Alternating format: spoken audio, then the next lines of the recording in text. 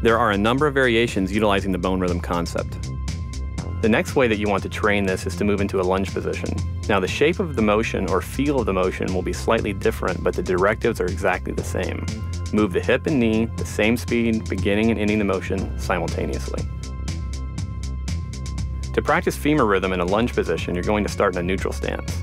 It's the same neutral stance that you learned in our R and I phase programs. From here, you're going to step into a rather unique lunge position, which is a split stance with both knees locked. The idea here is when you do the femur bone rhythm, the rear leg femur should create a perpendicular angle with the ground.